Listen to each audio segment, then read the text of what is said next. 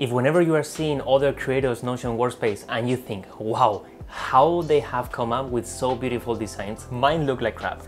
I felt that, I've been there, but in this video I'm going to give you 17 tips to improve your designs in Notion.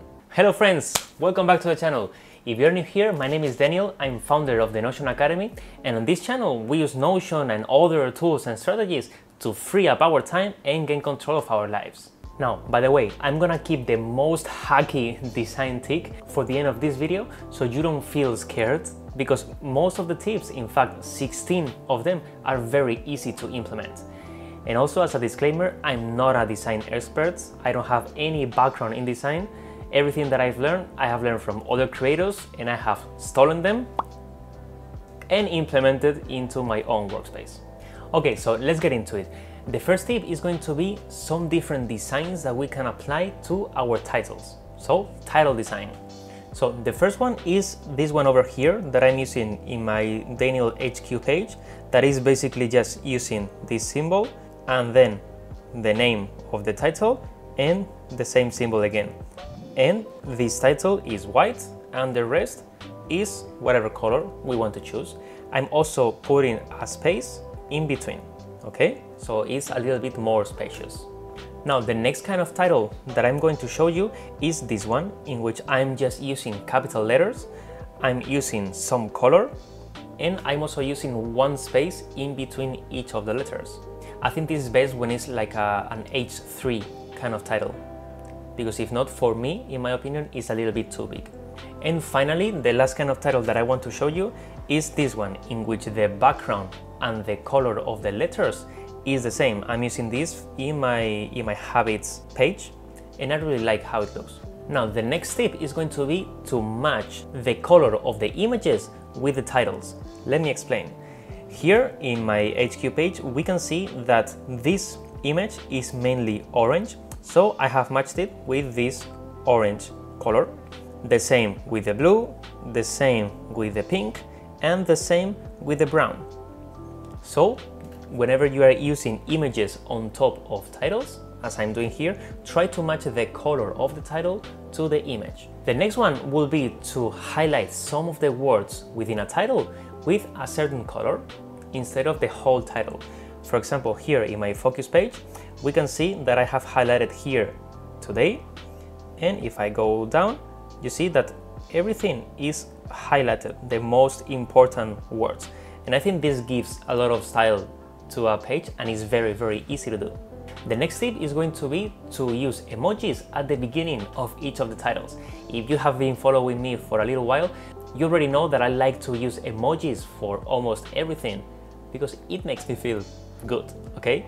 So in this page, we can see how I'm using emojis for all my titles, and I think they're even cooler because I'm using here H1 headings, so they're even bigger and they can help me to understand what's within the title without even reading it.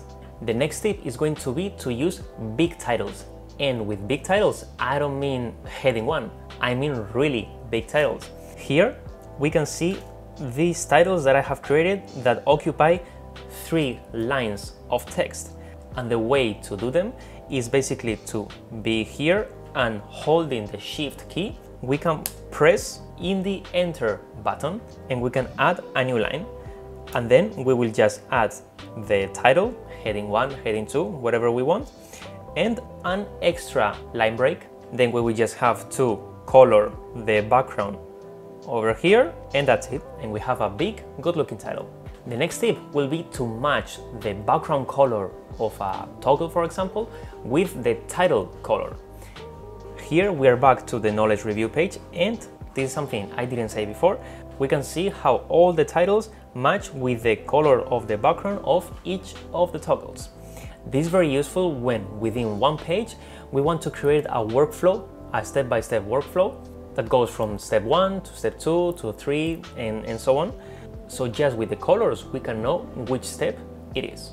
The next tip is going to be to use emojis in select properties. Here we have my media vault, which is what I use to capture all the articles that I want to read, and we can see that in the statuses I have emojis. So in fact, just by looking at the emoji, I can already know which is the status. And honestly, I think it's much more stylish than just having text.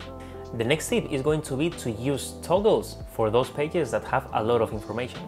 Here we can have an example from the Part-Time YouTuber Academy Inner Circle that all the lessons that we are covering I put within a toggle, and like this I can have a very minimalistic view of the page itself. The next one will be to create text formulas. So instead of using a manual select property, whenever we want to display the status of something automatically, it is good to use a formula with text in it. And even better when we can put some emoji within it. So here in my CRM, that by the way you can find as a template in the description of this video, we can see how this status is showing me whether we are still friends or I better reach out to some of these people, and I'm using an emoji. And as you can see, this gives some color to this view and I find it much more eye-pleasing. The next one will be to use the gallery view with beautiful images. As an example, here I have my branding page in which I have put all the branding colors and fonts that I'm using for the Notion Academy business. So as you can see, this is much more beautiful than just seeing it in a table page and brings a little bit more life to this page. The next one will be to create themed pages. And what do I mean by this? Here I have the Wall of Love, this page that I use to put all the important moments that I've had in my Notion business. And you can see how the background is blue, how this emoji is blue, how this is blue. And why did I choose blue? Because here I'm embedding tweets, and the tweets normally are also blue. Here is also blue. So almost everything in this page is blue.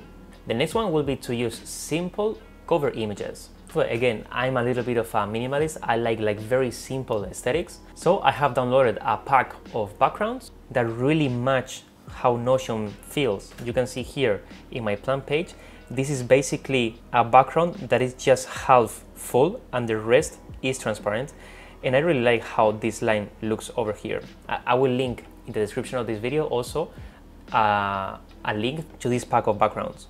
The next tip is, unless you are going to use very wide databases, don't use full width, because you will have a lot of space in the right otherwise.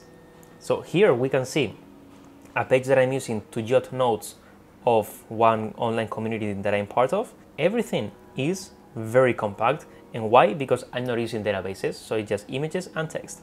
If I put this in full width, the images will be so big, the text like this is much harder to read. So it's a very big difference, and I always keep it normal width. But what if within one same page we have very wide databases and some narrow ones? So then we can create an empty column. What do I mean by this? Here in my office hours page from the Notion Academy course, we can see that one database is quite wide, but this one is very narrow.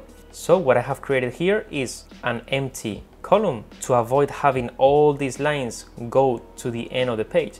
Because if I delete this, you can see that this is quite ugly, but like this is much more beautiful. The next one, again trying to be minimalistic, is to use the default background within the callouts. This is funny because whenever you create a callout, this is not the default background, even though they call it default background. So whenever we create a callout, this is how we see it.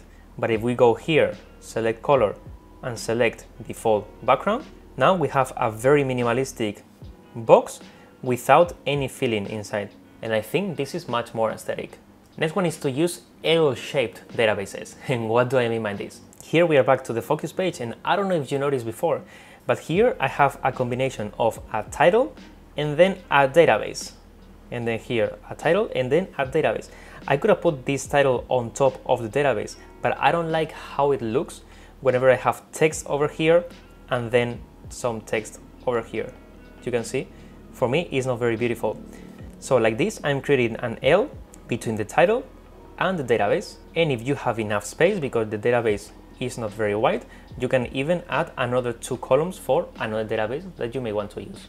And we have reached the last tip of this video, which, as I said before, is a little bit hacky and maybe a bit of an overkill. But probably you have realized that this Notion that I'm showing you doesn't look like the Notion that you are seeing on your screen, right? And this is because I'm using a third-party extension called Notion Enhancer. And what this extension is allowing me to do is to apply themes to my Notion, and then within the configuration files, I can select the colors for each of the things that we can see in our Notion.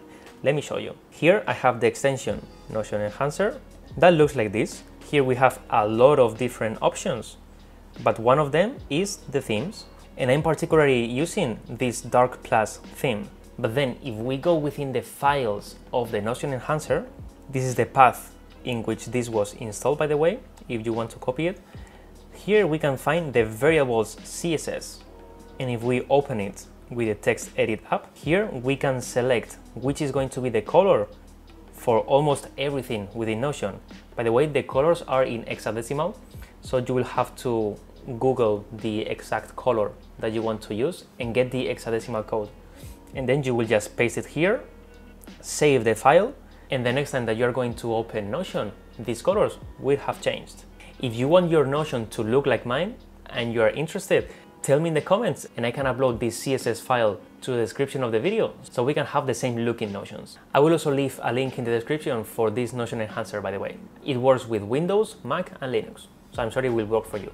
Oh, and by the way, I recently posted my Start Here page, this Daniel HQ page, in Reddit, and it got so many likes. So I think a lot of people liked it. So I'm gonna leave here a link to the video in which I walk you through the whole page and how I built it. I think it may be very interesting for you. So that is it for this video, guys, and as always, hasta la próxima.